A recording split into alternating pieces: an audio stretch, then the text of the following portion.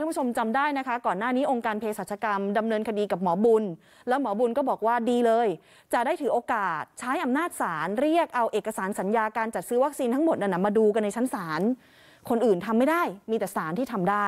ปรากฏว่าผู้อำนวยการองค์การเภสัชกรรมคุณหมอวิทูลด่านวิบูลย์บอกว่าหมอบุญพร้อมขึ้นศาลองค์การเภสัชก็พร้อมพิสูจน์ความจริงในศาลเหมือนกัน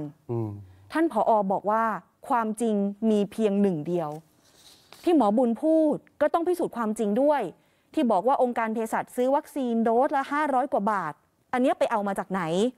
เพราะว่าองค์การเภสัชเนี่ยซื้อมาข้อที่จริงเป็นอีกแบบหนึ่งดังนั้นถ้าจงใจไม่พูดความจริง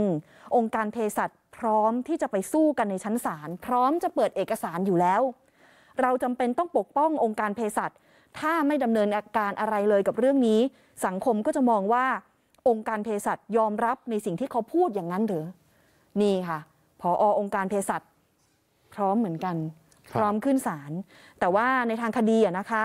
ทีมข่าวเราก็ตรวจสอบไปกับสน.พญาไทว่าตกลงเป็นยังไงบ้างคือขั้นตอนเนี่ยนะคะทางตำรวจบอกว่า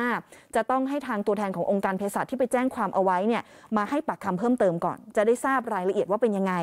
ปรากฏว่าวันนี้ผู้รับมอบอำนาจในฐานะตัวแทนขององค์การเภสัชกรรมขอเลื่อนตำรวจค่ะให้เหตุผลว่าเอกสารกับหลักฐานต่างๆยังไม่พร้อม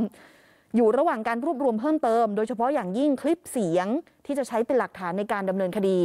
ดังนั้นก็เลยยังไม่ได้กำหนดนะคะว่าจะเข้ามาให้ปากคำวันไหนในที่นี้รวมถึงคดีความไม่ใช่แค่กับหมอบุญนะคะแต่กับดร.ลอยชุนพงทองด้วยซึ่งถูกดำเนินคดีไปพร้อมๆกัน2ท่านนะคะแต่ว่าผอ.องค์การเภสัชบอกพร้อมขึ้นศาล